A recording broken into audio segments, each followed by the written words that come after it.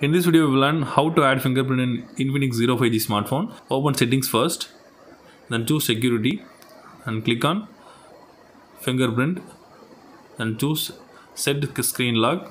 So you can choose any pattern or pin or password. So I will choose pattern, then choose next. Need to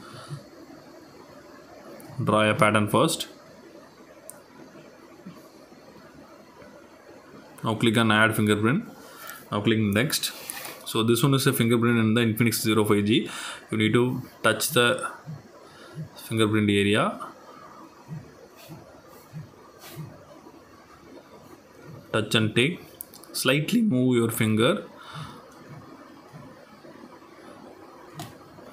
Now click on finish.